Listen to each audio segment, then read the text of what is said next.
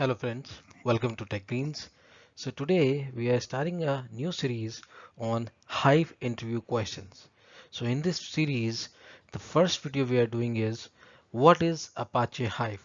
So guys, let's see what is Apache Hive. So Apache Hive is a data warehouse software which facilitates the data reading, writing, and managing large-scale datasets which are residing in the different distributed storages using SQL-like language. So guys, in a very simple terms, Apache Hive is a data warehouse software, but it is different from the fact that it helps you in reading and writing data on the uh, different distributed file systems. And the language which is provided to read and write the huge data sets residing in distributed storages is called HQL. So the full form of the HQL is Hive Query Language, and that is similar to the SQL statements. Uh, Primarily, Apache Hive is a data warehouse which is built on top of Hadoop. It was meant for the Hadoop system so that we can, analyze or query data uh, using the SQL-like language on the underlying structured or unstructured data. It can read data from multiple formats like Parquet, Avro, ORC, etc.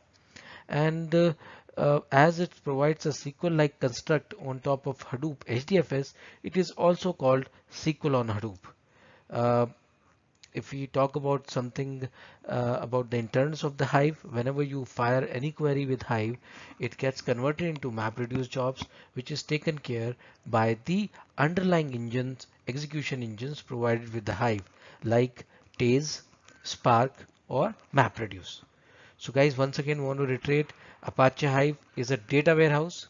It is meant to read and write data on top of the distributed file systems like Hadoop HDFS.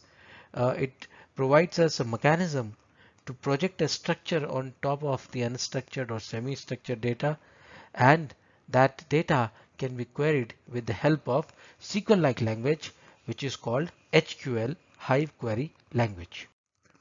So, guys, there are a couple of misconceptions about Hive. So let's clarify. First of all, Apache Hive is not a relational database, or in fact, is not a database. It's a data warehouse on distributed file systems. Apache Hive is not at all a good design option for online transaction processing OLTP systems. And the reason is pretty simple. As being a data warehouse on distributed systems, it doesn't provide any record level inserts, updates, or delete. We'll discuss in detail in next slide what does it mean. Also, Apache Hive is not as such a language for real-time queries and row-level inserts or updates. So sometimes people get confused that Apache Hive is another database, which is not a case. It's not at all a relational database, and it's absolutely not meant for writing OLTP systems. So let's try to understand what are the different features provided by the Apache Hive. Primarily, it's a data warehouse tool to enable easy access to the data with the help of its Hive query language, which is very much similar to the SQL construct, and thus allow tasks like extract, transform, and load, along with reporting and ad hoc data analysis. So as a typical data warehouse, if it can help you to facilitate softwares writing the extract, transform, and load, and you can use Hive to do the ad hoc analysis and reporting as such. Um as we have already discussed, it's provide us a mechanism that we can impose some structure on top of the underlying, unstructured or semi-structured data present in, say, HDFS file system. We can we can create a schema on top of it, and we can represent that schema in the form of table, and then using the HQL we can query that table and retrieve the data from the underlying distributed system. It not only supports Hadoop file system, Hadoop HDFS, but it also provides support for other systems like Apache HBase. So the underlying execution happens with the help of query execution engines provided or can be plugged with Hive. There are three execution engines which are available or supported by Hive, which are Apache Taze, Mapreduce obviously, and now recently Apache Spark is also an execution engine. So whenever you will type or fire any query with Hive, it will be sent to these execution engines, and then they will process that particular data retrieval request uh, as per their internal construct. If it is like MapReduce, it will do the mapping and reducing of the task and return the result back. If in case it would be Spark, the in-memory compute will happen and the results would be populated.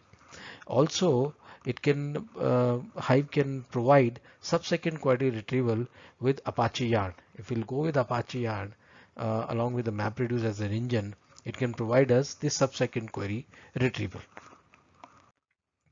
Let's like try to look a little more internal features about Hive. Let's see what are the different data units in Hive. So in the order of granularity, Hive data is organized into these four categories. First is the database, as we call it. Is the database is nothing but a namespace so that you can create different namespace and keep your tables and data inside it.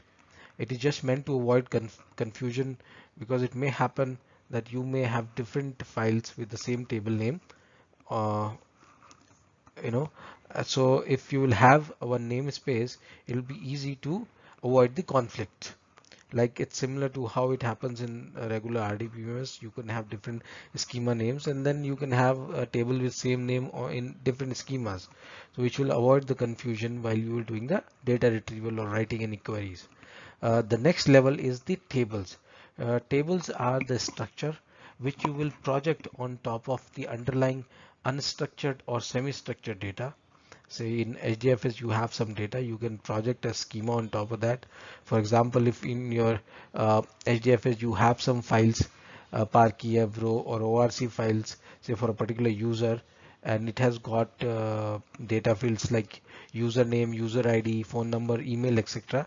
Then using Hive, you can project a schema and create a table, and then you can query that table with the HQL. Next is the partition. So each table which you can create with Hive can have one or more partitions. This is partitioning is basically meant to facilitate faster data retrievals, as Hive is meant to work on the huge data sets on top of HDFS Hadoop world. It is imperative that we have the right partitioning in place to expedite the data retrievals, and in this direction Hive also provides us a mechanism to do the custom partitioning. Buckets is the last level. It's bucket is like that it's you can say it is a partitioning inside a partition.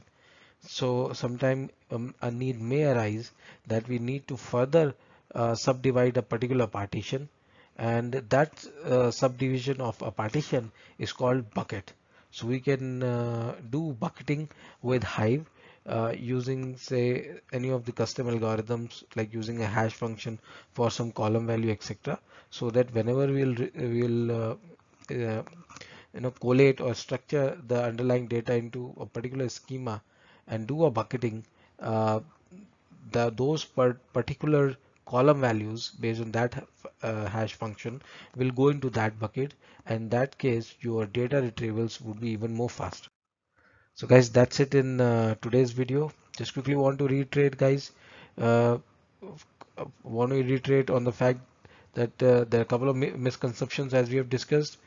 Hive is not a database. It's not meant for OLTP systems because it doesn't support record level insert, updates or deletes.